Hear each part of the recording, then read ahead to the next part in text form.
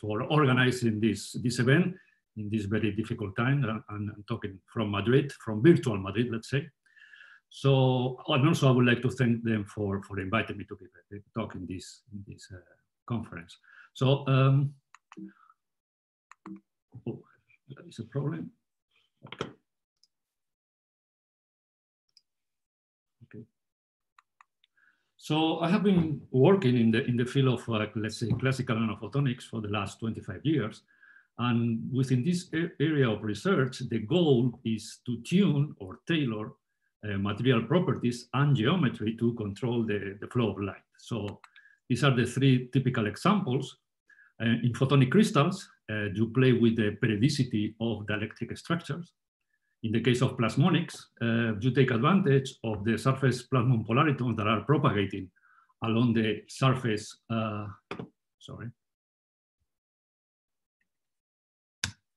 along the surface of a metal surface, and then you can create, like in this picture, even some photonic circuits based on plasmons. And in this case, you take advantage of the negative epsilon that is characterizing a metal surface. And of course, the last example is these metamaterials in which you can have both negative epsilon and negative mu, and then you can create very nice optical phenomena such as cloaking, perfect lensing, and many other things. So,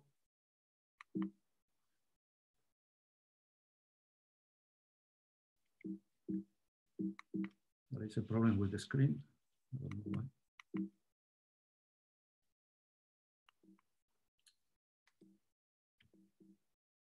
So apparently it's blocked. I don't know what is the problem.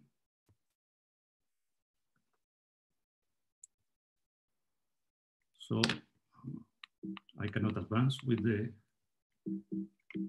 so Herman, okay. So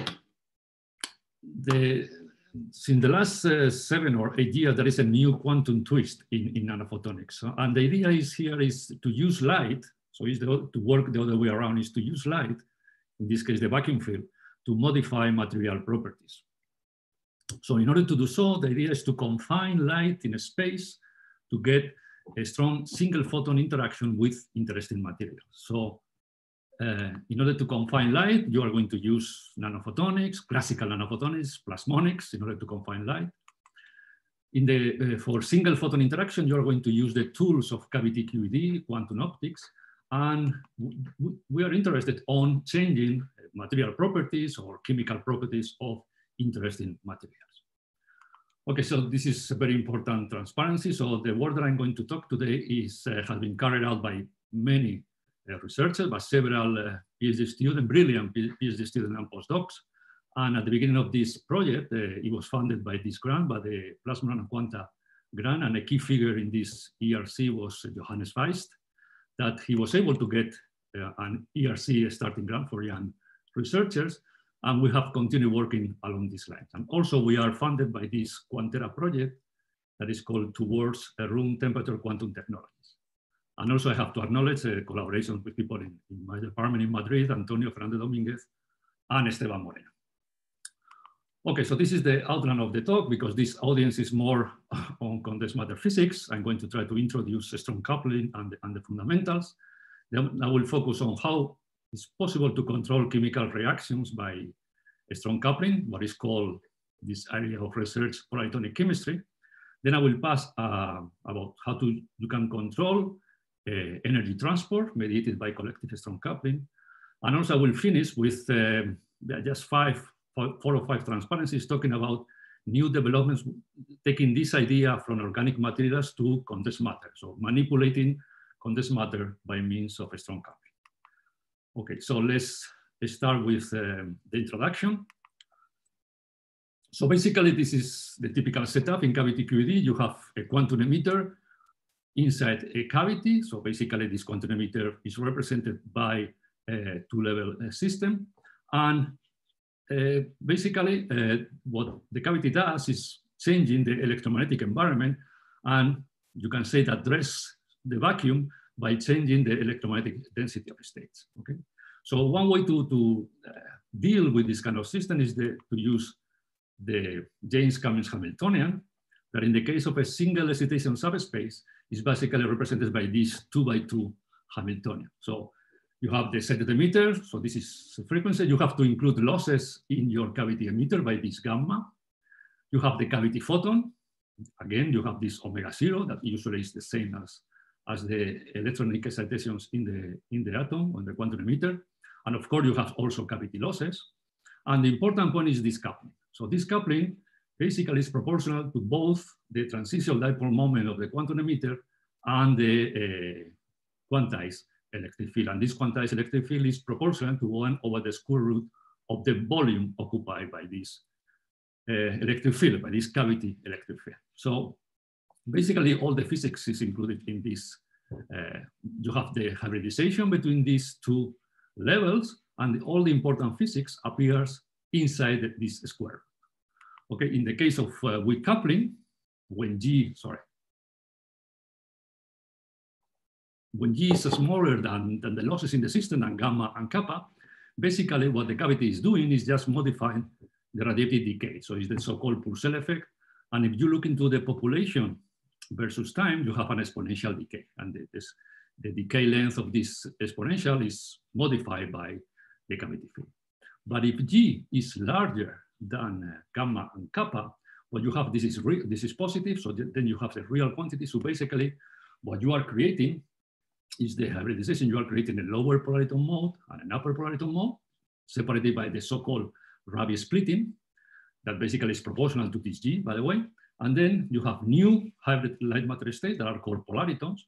And accordingly, you are going to have, if you look into the population, for example, in the quantum emitter, you are going to have some oscillations that are called Rabi oscillations. Okay, so it's very difficult to achieve a strong coupling at the single quantum level.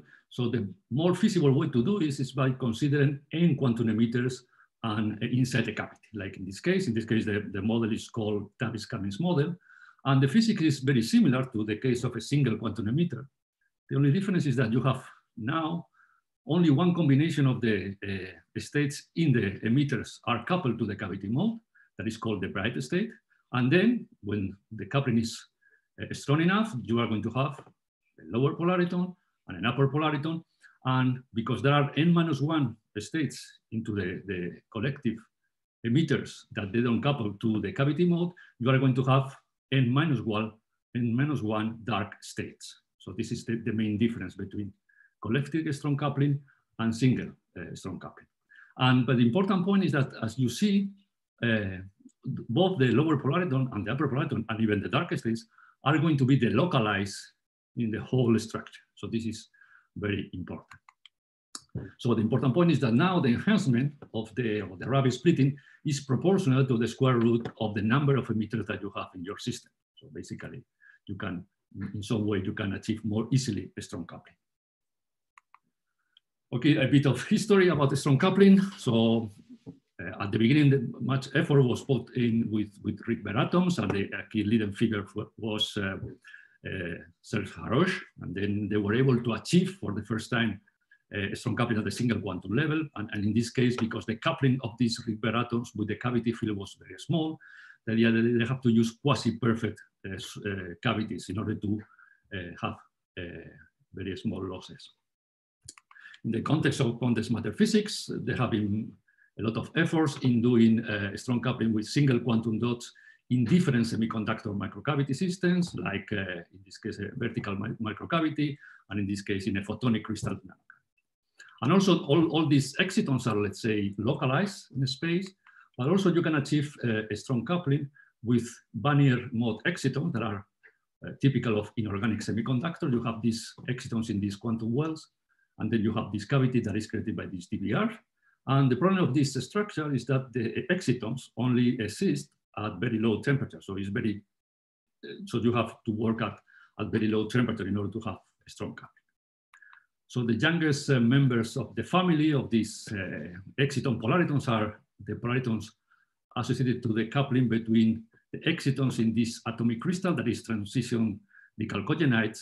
And you can see that they can achieve some Rabi splitting and etc. The interesting point about this structure, and for people working in condensed matter, is that the polaritons that you have in this, after this strong coupling, inherit the helicity of the exciton. So you are including the spin component in the polaritonics.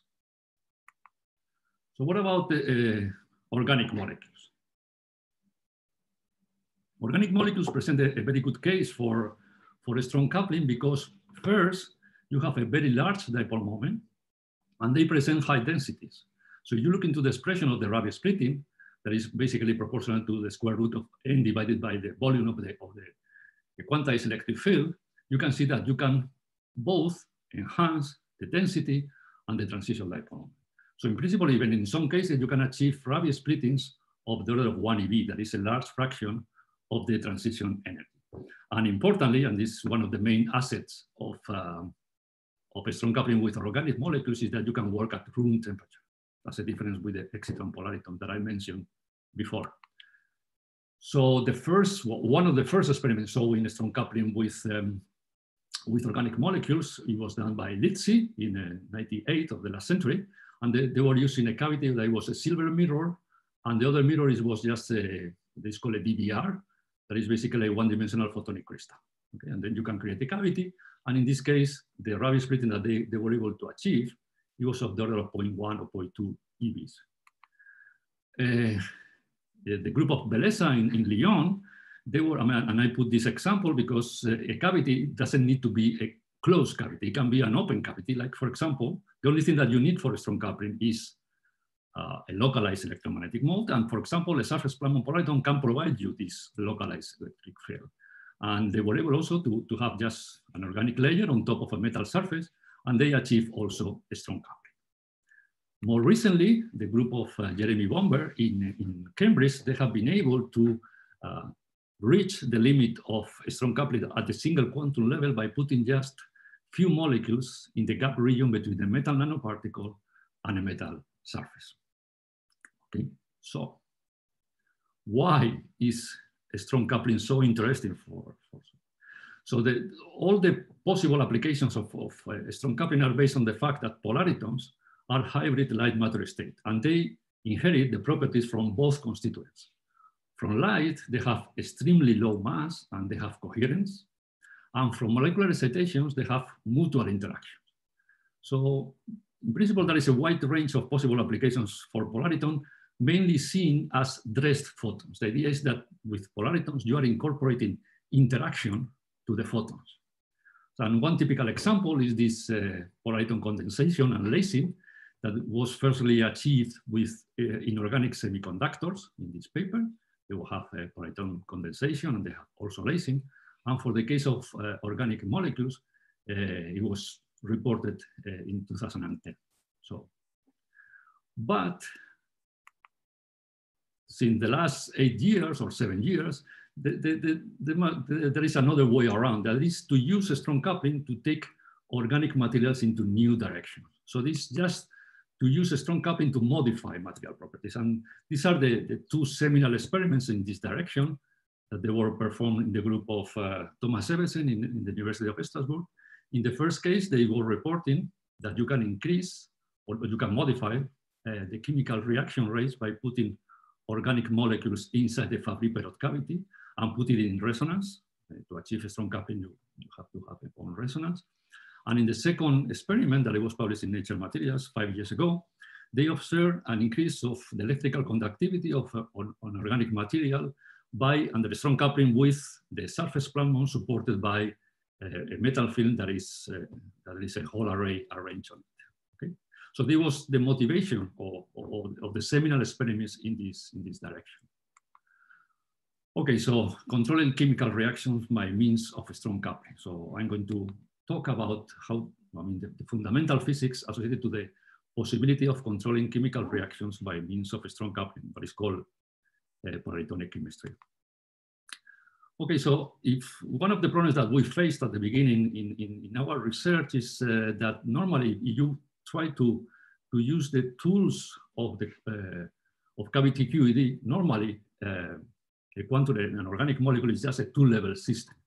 But if you want to do chemistry, the best concept that you can work on is the potential energy surface, because with potential energy surface, as a function of the reaction coordinate, You can describe reactions, you can describe non-radiative decay. And what we found is that when you have a molecule inside a metal cavity, and then you, not a metal cavity, a general cavity, and then you achieve a strong coupling, you can understand the physics, or the chemistry in this case, of a possible chemical reaction by following the nuclear motion on polaritonic potential energy surface, what we call POEs.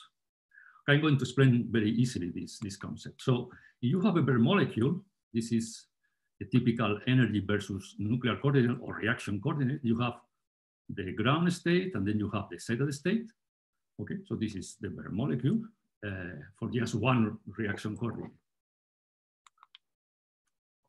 If now you include this molecule inside the cavity, and then you are working in the single excitation subspace, now the excitation can be either in the molecule, so you have this orange curve, or it can be in the cavity. So in this case, if the photon is in the cavity, the molecule is in the ground state. So basically, then you have this possibility that is just to shift the ground state by the energy of the cavity field. Of course, if the coupling is weak, there is no, let's say, connection between these two surfaces, but you apply a kind of James Hamiltonian as a function of the reaction coordinate, and if this G is strong enough, then you can achieve, or you can reach a situation in which you have a lower polariton potential energy surface and an upper polariton potential energy surface. Okay, it's just the hybridization between these two energy surfaces. Okay, so basically the whole idea of polaritonic chemistry is don't guide the way, but change the road. You are changing the energy landscape of in which your molecule is moving. So can we control chemical reactions? So this is the first example that we did, that we tried to model the photoisomerization reaction. In this case, there are some molecules, steel beams and other kinds of molecules in which there are two phases. So in the ground state, you have these two minima that they have the same energy in this case. And the system, if the system absorbs a photon, it goes to the excited state, and okay, following the Cash's rule, they go on this one, and then you have a non-radiative reaction to the other one. So you can go from the trans configuration to the cis configuration by absorbing a photon. So it's a photochemical reaction. So in this case, it's what we call an spherical cow version of a molecule, because it's only 1 degree of freedom. It's just to show the potentiality of polaritonic chemistry. Okay, so this is what happens when you have the bare molecule. You have this is just a simulation of how the nuclear wave packet evolves after absorbing a photon, and okay, you end up with this one. So if now you include this molecule in a cavity, and then you are able to achieve a strong coupling, then you can reach this situation in which, by hybridization between this potential energy surface and the other one that is associated to the excited state, then in this case, for some parameters, you can create a potential well for the nuclear wave packet. So in this case, you can see that you can trap the wave packet in this polariton surface, and then you can suppress photoisomerization. Okay, this is a nice and simple example of how you can control chemical reactions by taking advantage of strong coupling. So this idea has been verified in 2 different experiments. One by the group of Timur Sekai, in which they were able to see a suppression of photooxidation of organic chromophores. In this case, they were using as a cavity, that is a very open cavity, just a triangular metal nanoparticle. And in this case, in the group of Noginov in US, they were using a Fabry-Perot cavity. In this case, they were suppressing the photodegradation under a strong light matter coupling. Okay, suppression has a negative meaning. So what about enhancing chemical reaction? This is the second example that we did. In this case, we were trying to simulate some molecules that have been proposed for solar energy storage. They have 2 minima, and one of them is the metastable state, and the other one is the stable state, let's say. And in this, the idea is to store the energy in this metastable state. And okay, you absorb a photon, then you go to this excited state, and then you release the energy. In this case, if you look into the quantum yield of this photochemical reaction, in this case is 44%. And by using the ideas of polar atomic chemistry, you can increase this quantum yield by very simple. If now you include this molecule inside a cavity and then you achieve a strong coupling, you can see that if the hybridization is strong enough, you can create a new reaction pathway for the nuclear wave packet, and you can end in this point, and in this point, you are going to have a quantum yield of 100%. Okay. What about dynamics?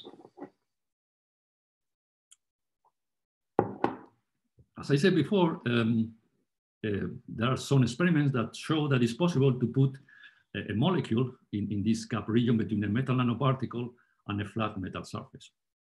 And in this group, in particular in this reference, this experimental group was able to send an ultra-fast laser pulse in this region and to analyze the emission of the system.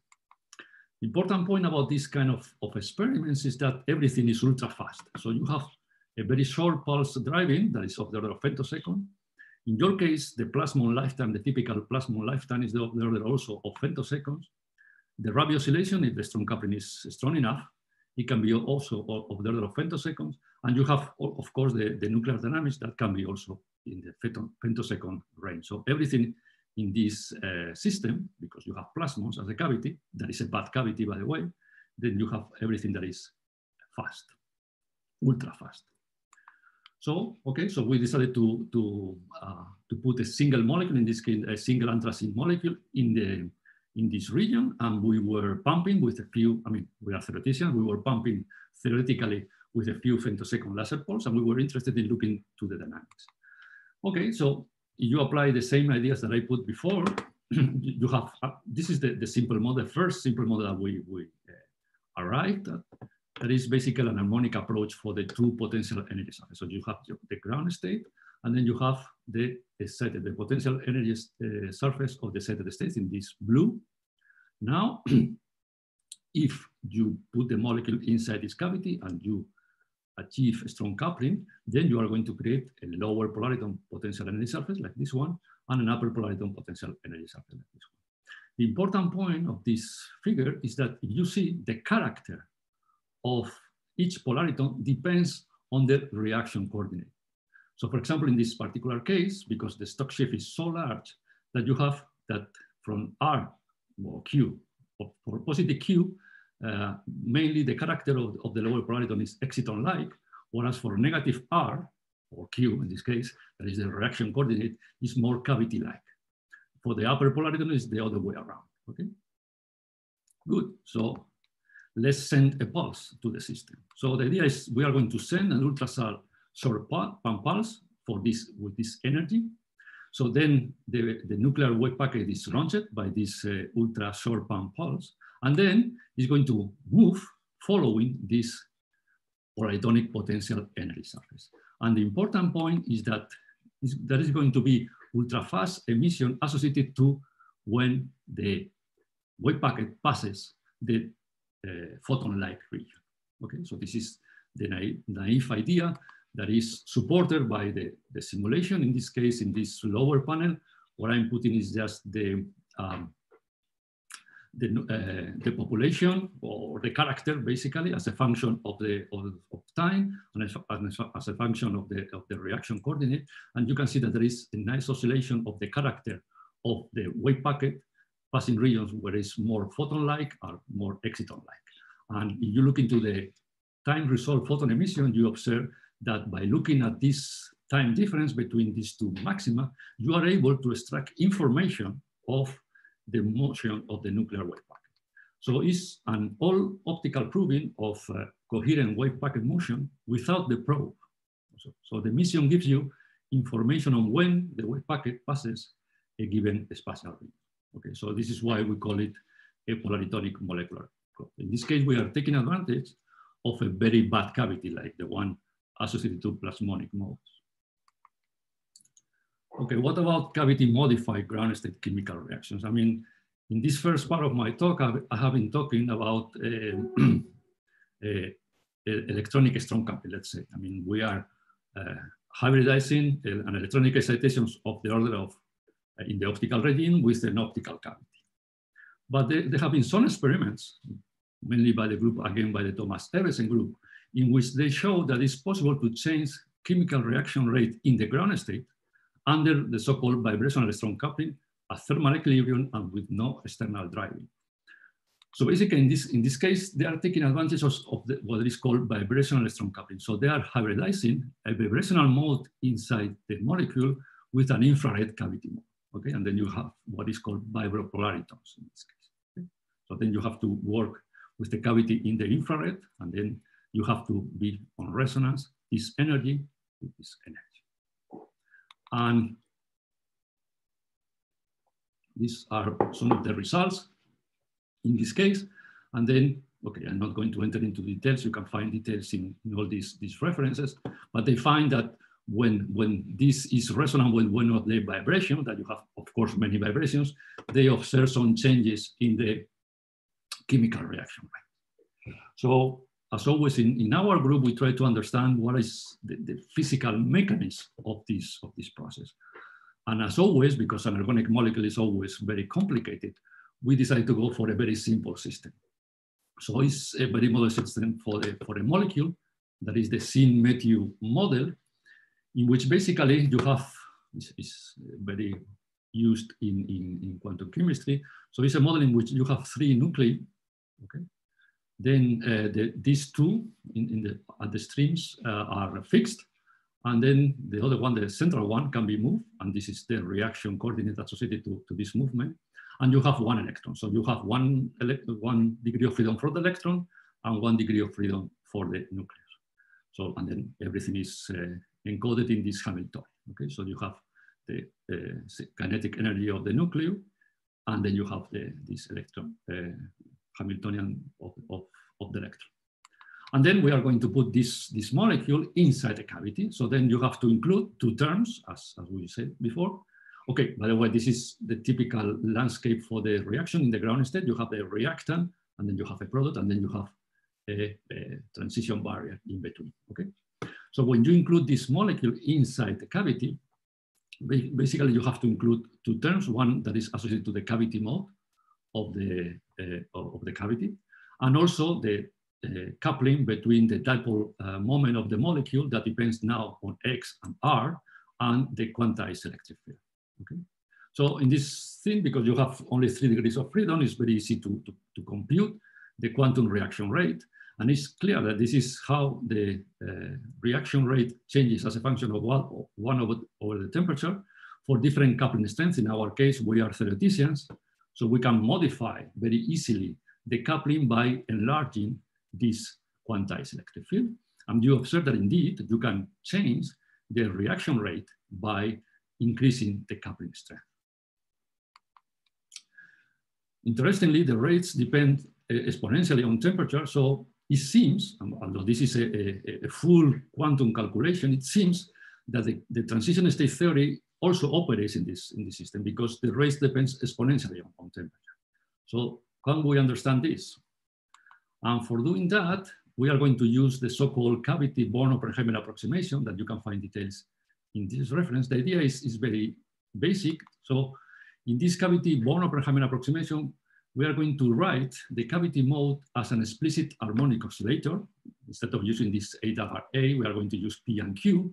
And more importantly, we are going to treat the photon degree of freedom as a slow nuclear degree of freedom, because in this case, you have to realize that in this case, the energy of the cavity mode is very similar to the energy of the vibration. So we are going to treat the photon degree of freedom as a nuclear degree, as an additional nuclear degree of freedom.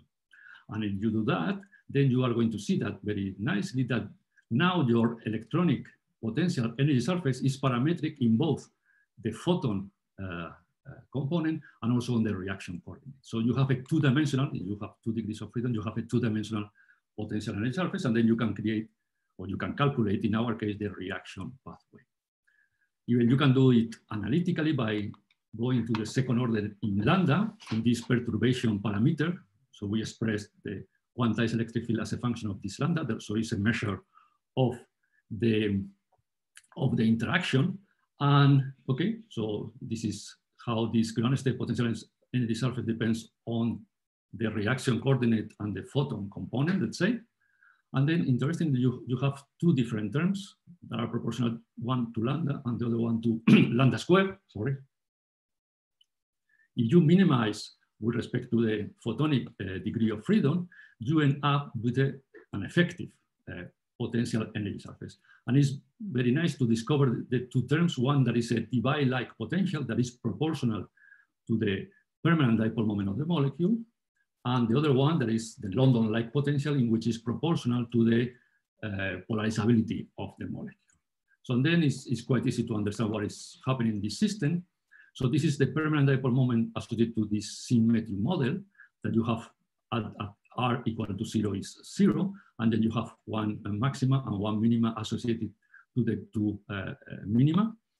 And you can observe that this term is negative, because everything is positive here. So basically what it happens is that the energy of the transition state doesn't change with the strong coupling, but however the two minima are decreased due to the strong coupling. So in some way you are increasing the potential barrier. Okay, so it's clear that indeed you can induce changes in the reaction rates, in the ground state reaction rates by strong coupling, but that is we decided to change the frequency of the cavity mode, and this is how in our calculations the reaction rate changes with the energy of the cavity field, and you observe that it's very flat. So there is no resonance effect, and this is different than in the experiments.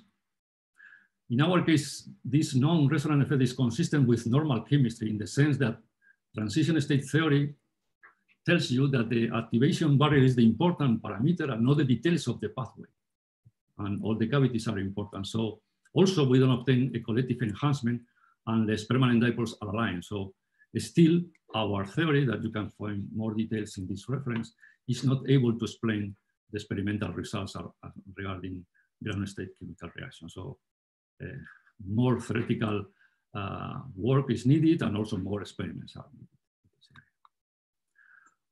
Okay, so I'm going to pass now to describe long-range energy transport mediated by collective strong coupling. Sorry.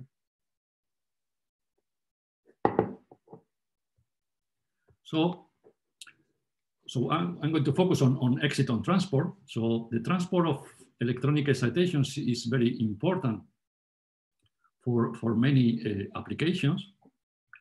The typical example is the photosynthesis, in which a photon is absorbed in the antenna base plate and is transferred to the reaction center in the form of an exciton, a Frenkel exciton as a technical note. There have been some proposals to use excitons in transistors. And of course, in organic solar cells, the efficiency of the organic solar cell depends very much on the diffusion length of the excitons in your system. For example, in this experiment, it was reported that just an increase of the diffusion length from 10 to 15 nanometers can increase the quantum efficiency significantly. Exciton transport in organic material is often very short range of the nanometers, and also is incoherent. So can we improve it by making excitons more photonics? The naive idea behind all this work in this direction is to take advantage of the delocalized nature of the polaritonic modes associated to a strong coupling. So this is the first model that we developed, that it was a very simple model. It was a one-dimensional chain of interacting emitters in a cavity that are coupled to reservoirs. And we were trying to reproduce what is an organic material. We were including disorder in the dipole orientation of the quantum emitters and also in the positions. Okay. Okay, so the Hamiltonian in this case is quite easy. I mean, we were including only one cavity mode. So you have the cavity mode, you have your excitons, you have exciton hopping in the absence. I mean, that is the mechanism for transport in the absence of a strong coupling. So it's basically a dipole-dipole interaction. And okay, if you include this one-dimensional change inside a cavity, what you are going to have is interaction between the excitons and the cavity field, that is this GI. This is the exciton cavity coupling. Of course, you have to include also incoherent processes in your system. So you have cavity losses, perfect. You have molecular radiative and non-radiative decay. Because you are treating inorganic organic molecules, molecular defacing, elastic scattering with phonons is an important parameter also. And because you want to simulate a kind of transport experiment, you are going to pump the first molecule, and you are interested to see how much of this excitation is transferred to the last quantum emitter in the chain. Okay, so then using the tools of quantum optics, you can represent all these incoherent processes as Lindblad terms. So this is the coherent part of the dynamics, and this is the incoherent part. So we were, in our case, our observable is what we call the exciton conductance, that basically is the efficiency of the energy transport. So I have to highlight that this is not electrical current, okay? So this is energy transport. And we are working in the linear regime, so it's in a low pumping scenario. And this are the results. So in this case, what I'm representing is the exciton conductance as a function of the Rabi splitting and the total Rabi, the collective Rabi splitting, because we are theoreticians, so for us it's very easy to increase the coupling. For 4 different examples, you have 60 molecules, 40 molecules, and you can have disorder or no disorder, okay? And of course, when you are in the weak coupling regime, the conductance is very low. Of course, it's even smaller when you have disorder in your system, and then you don't have disorder. So you have an order one-dimensional array, you have the conductance. But in all the cases, as soon as you switch on the strong coupling, you can see that you have a huge increase in the exciton conductance. So there is a extraordinary rise of exciton conductance as coupling to the electromagnetic mode is increased. And then there is a saturation of the strong coupling, of the exciton conductance when the strong coupling is fully established. So in some way, and it's more or less independent on the details of your structure. So basically, the excitons are bypassing the quantum emitters, are jumping directly from one end to the other end. Okay. So this is our basic result. And okay, again, in the experiments, this long-range energy transport has been supported by experiments. In this case, in the group of Daniele and Vito, they were using a DVR, a one-dimensional photonic crystal, a truncated one-dimensional photonic crystal as a cavity, and they were putting an organic material on top. And they were looking at the propagation length, and in this case, they achieved a propagation length of 120 microns. That is very large. Also, more recently, the group of Stephen Forrest and Vinod Menon, they were able not only to look for the propagation length of the excitons in this case, but also to analyze the coherence of this transport by looking at the self-interference measurements. Okay, they were able to see the interference between these two beams. And they achieved, they reported a coherent length of 20 microns. That is just a demonstration that not only the range is increased by strong coupling, but the coherence is also increased. Okay, in our theoretical proposal and in all the experiments, the electric field profile was uniform in the structure. So the idea that we had is that perhaps you can harvest excitons by tuning the electric field profile. And this is just a proof of concept. In our case, we are using just a very simple plasmonic system that is composed of 3 metal nanoparticles.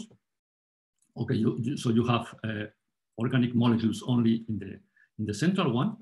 And we were, okay, in this case, you can see by the Spanish flag, by the way, that you have the electromagnetic field profile in this case, cavity one, is concentrated in the, let's say, in the North Pole and in the South Pole, and is 0 at the equator, okay?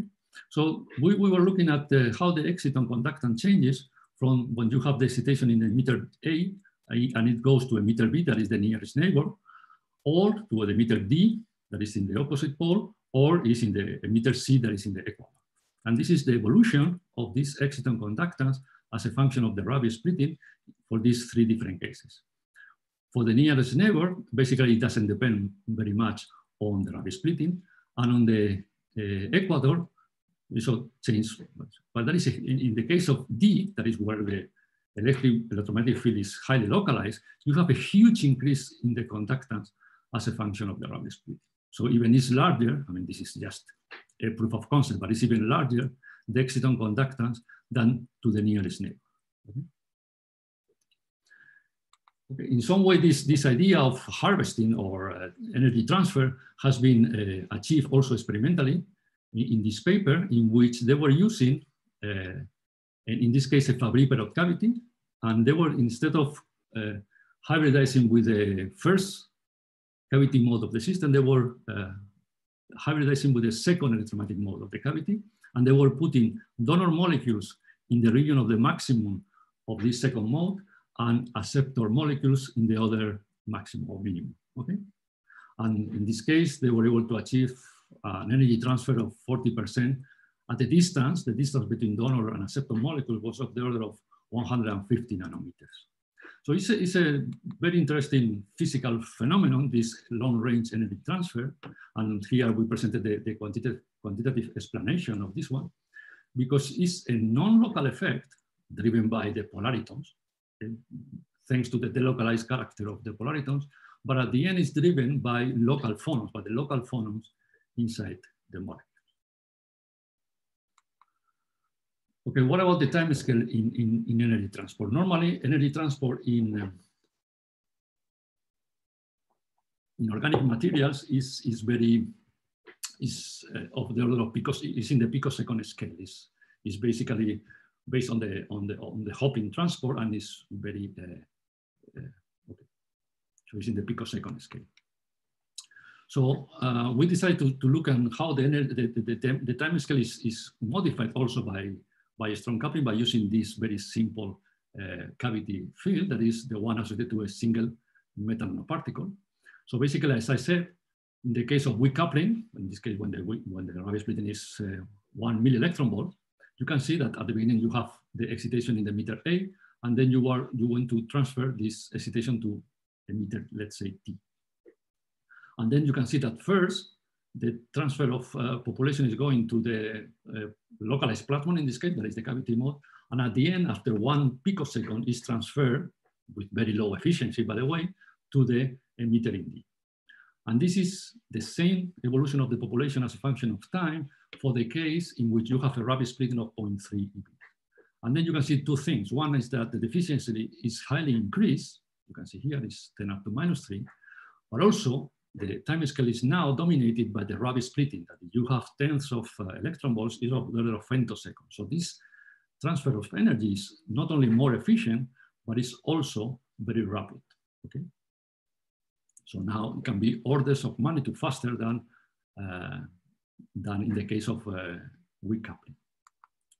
Okay, again, this ultra-fast energy transfer has been verified experimentally in several experiments, but I have highlighted these two ones, one in the group of David Lisi and the other one in the group of Thomas Evesen, and they were both reporting ultra-fast energy transfer associated to a strong coupling.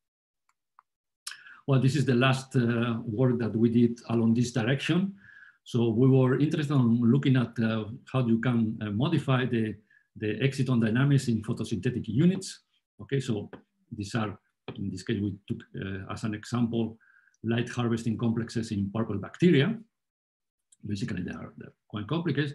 The point is that in this case, of course, because the efficiency is very high. I mean, it's of the order of 100%, but the time scale is of the order of 20 or 50 picoseconds.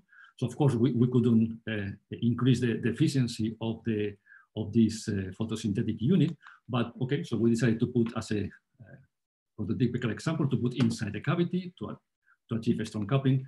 And as expected, we found that you can increase the speed of this transfer process and to have this efficient transfer in the scale of the order of 10 femtoseconds.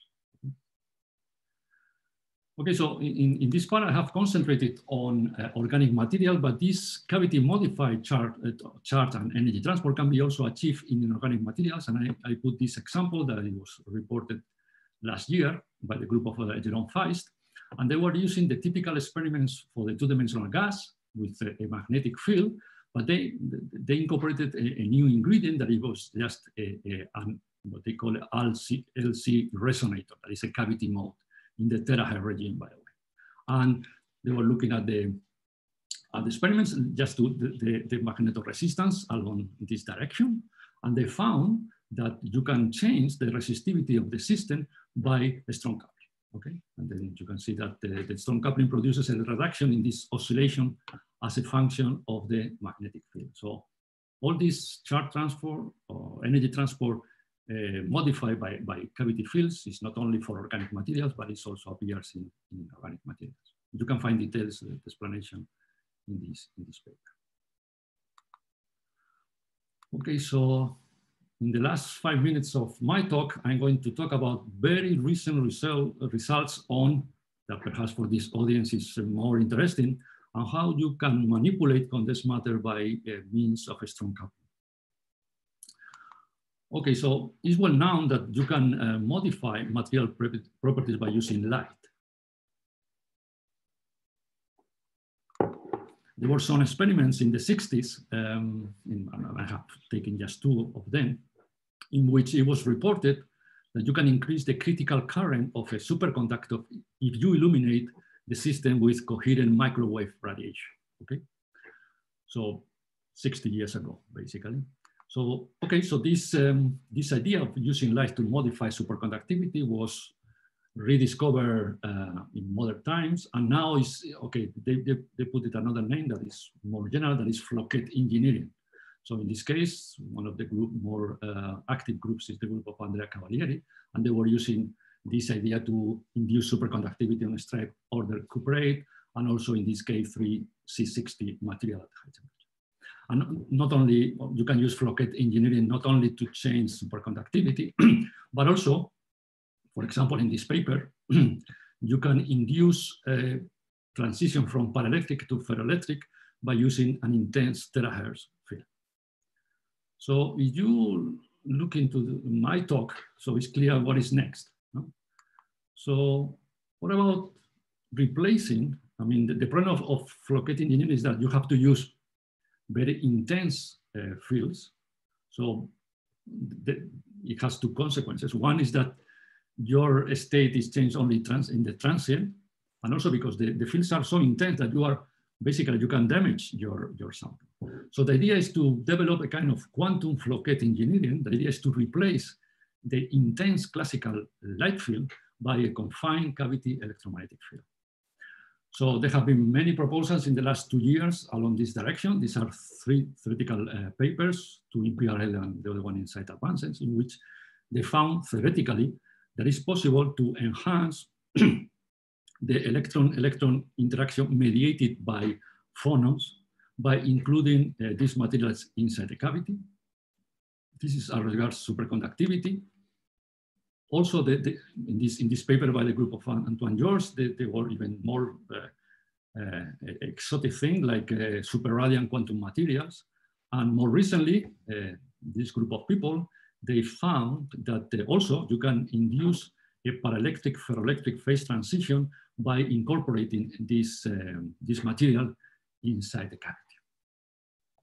Of course, all of these papers are theoretical proposals, but the only experiment that has shown some enhanced superconductivity induced by strong coupling is this one, again, by the group of Thomas Ebbesen, that is just in the archive. So the idea they were using, and this is a very clever idea because they were using a gold mirror as a cavity. So they were using surface plasmon polariton, but in the infrared regime. And they were using a superconductor in powder form, and they were immersed in a polymer, and 2 types of polymers. They were using polyestyrene and PMMA. And the idea was to hybridize this phonomode that is the responsible superconductivity in this material with the infrared surface plasmon propagating along the surface. Okay. So they were using 2 different polymers because in the case of polyestyrene, the hybridization, I mean, they were using this polymer as a mediator in the interaction between the phonon mode and the cavity mode, because the direct coupling between this phonon mode and the cavity field is very small.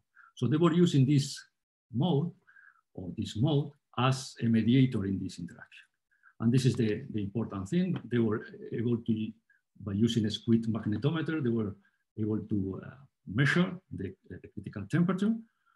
And they found that when this is the critical temperature when they have only rubidium-3 C60 and the polystyrene, that is of the order of 30 kelvins.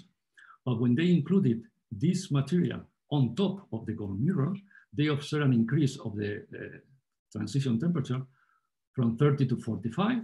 And when they were using this as a mediator, in which you can see that here, the line width of this phonon mode is very large. So in this case, the coupling is not so good. They didn't observe this increase in the critical temperature. Okay. So this is the only experiment showing this kind of ideas. Okay, so this is the summary.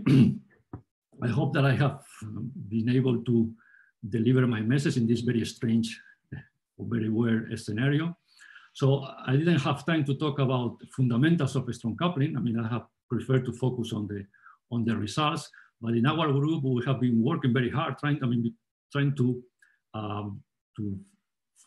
find the best theoretical framework to deal with a strong coupling between organic molecule and nanophotonic structure. That is not easy, because if you take the tools of cavity QED, normally the organic molecule is a two-level system, as I mentioned before, and a cavity field is basically a bosonic mode. So we have been working very hard trying to introduce increased complexity, both in the description of organic molecules and nanophotonic cavities. And at the end, I mean, we have developed a framework that is able to combine microscopic QED with tensor network framework that is able to treat at equal footing electronic, vibronic, and photonic degrees of freedom. Okay, so this is, you can find details in all these papers. And as regards the two main points of my talk, polaritonic chemistry, is clear that you can modify molecular structure and photochemical reaction through a strong coupling. You can strongly suppress photoisomerization process, or you can create new reaction pathways based on that. It's clear that the ground state chemical reaction can be modified, but still, I mean, many experiments are needed and more theories are needed in order to understand the basic mechanism. And okay, we have also devised what we call a polaritonic molecular clock that you can use, you can do like PAM probe experiments of nuclear dynamics without the probe. Regarding energy transport, it's clear that strong coupling, thanks to the delocalized character of the polaritonic modes, you can have a dramatic enhancement of the energy transport. By tuning the electromagnetic mode allows the exciton harvesting, you can, the conductance map follows the electromagnetic field profile, so you can play with the mode profile to specifically take one excitation from one place to another, long range energy transfer. And the transfer is ultra fast, because in this case it's mediated by the Rabi splitting and not by the Hoping mechanism. And the outlook for the future, and perhaps for this audience again, is more interesting, that you can indeed manipulate condensed matter by coupling to vacuum electromagnetic fields. I have put some examples of enhanced superconductivity, but I'm sure that several other quantum many-body phenomena are going to appear in the very near future. With that, thank you very much for your attention. Yeah, thank you very much. Thank you very much for this great talk. So, can you hear me? Yeah. So now the talk is open for questions. So we do have one question in the chat by Tero Haikila. So how does the POPES work when you have a large number N of molecules? In other words, how do you take into account the entropy contribution from the dark states? Well, I mean, I didn't have time. I don't know. Basically, in the, I can put, again, I can share the screen. Yes, of course, if you want. The thing is that, of course, oh, I don't know how to. Okay, sorry. that is a problem. The thing is that I didn't have, of course, I only put the case of a single molecule.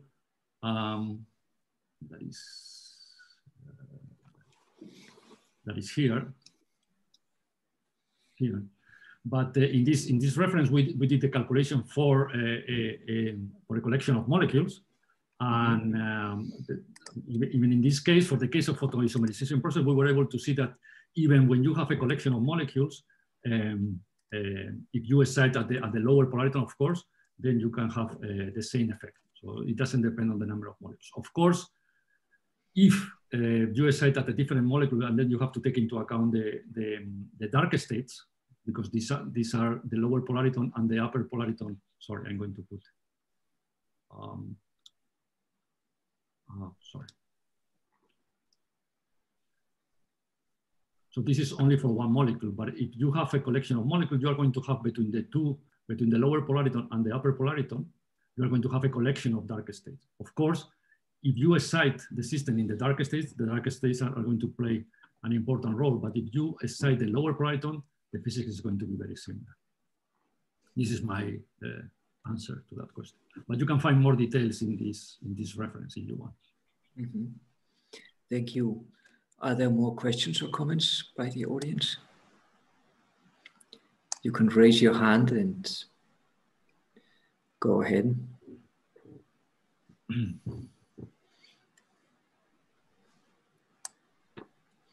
So if not, I show you presented a one-dimensional model for energy transport, where you put the disorder in there, right?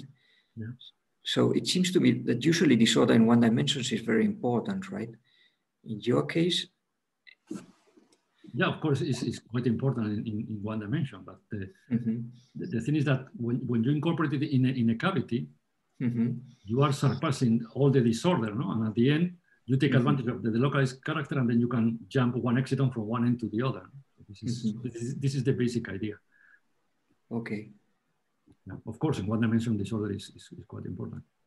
The problem is that it's not easy to go to two dimensions, for example. We thought on going to two dimensions and to see how it works, but well, it's difficult to do it from a numerical perspective. Okay, thank you. I see Tero Haikila raised his hand. Maybe you can go ahead, Tero, and place a question.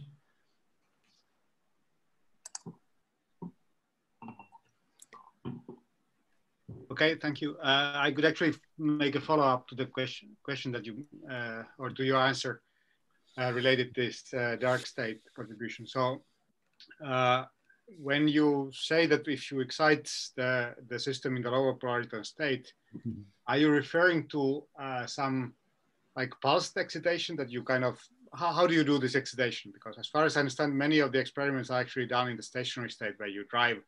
Yeah, exactly. System, so no, in our case, it's then there's a finite line width, and then there's a possibility of ending up in some other states. And I'm pretty sure that this affects a lot on the N-swing dynamics. Exactly. No. In our case, we are starting with from the lower polariton. Experimentally, it's true that you should do it with an ultra fast pulse and put it in that one. Yeah. Experimentally, it's much more complicated. Yeah. And then in the experiment, even that in that case, there is some finite probability that you actually didn't end up in the lower polariton state. And since there are n of these dark states, there is much higher probability that you ended up there, even though the kind of you would be driving with a pulse that sort of corresponds to the transition to the lower polariton state. But also you have all this should be taken into account then. Yeah, but you have to take into account also that from the dark state you can go to the lower polariton. Of course, here I know that there is a story about the entropy of all the dark states and everything, but in this case, we are not including entropy or whatever. It's just okay. It's just energy, and of course, I guess that of course from the lower polariton you can from the dark state you can end up in the lower polariton. But the question is then: is this Popper's picture even relevant? Because all these things that are actually relevant in the experiment, right? Yeah, I think they are relevant. Okay, I cannot. Okay, Yeah, thanks. I see that regular. Yeah. Okay, So maybe I have a question, if I may ask. go ahead, Ramon.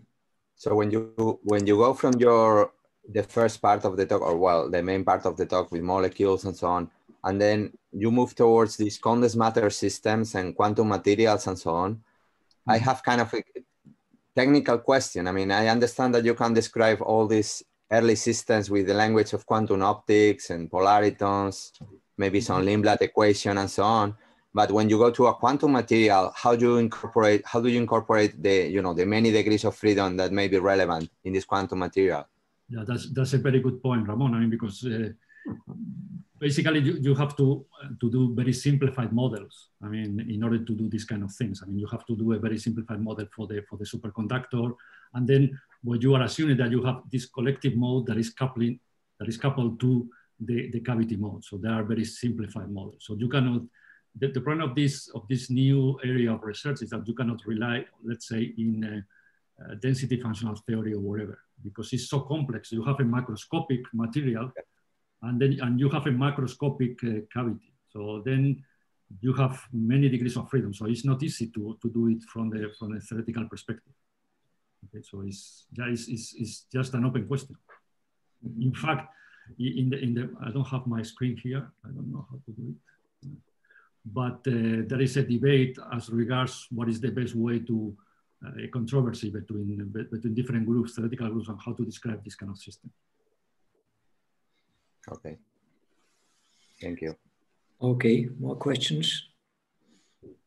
Maybe I have a brief question about the last system you showed, which might be superconducting or might have an increase in the critical temperature. So how thick is this layer? Do you know? I mean, what is the length scale associated with these modes? No, the thing is that at the end it doesn't depend on the thickness of the organic material. Has to be such that you can have a strong coupling with your plasmon. So everything is controlled by the decay length of the decay, not the decay length, the decay of the plasmon into the organic film. Mm-hmm. So basically, you need to have the thickness of the organic material has to be of the order of the exponential decay of the plasmon film. I see. Okay. Okay. So thank you very much. You put more organic molecules, then you don't see any change. I see. I guess this thickness is small, right?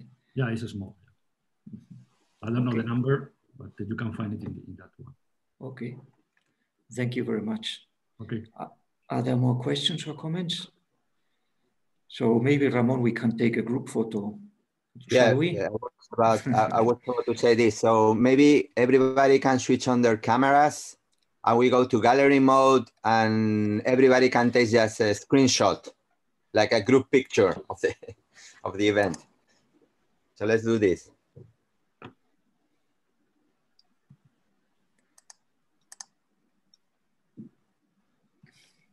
Maybe we have to stop sharing. Stop sharing, FJ. Oh, sorry. Right, and now everybody's on.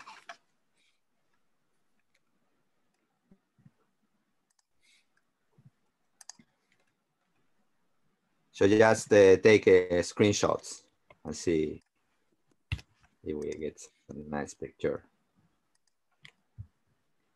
out of this.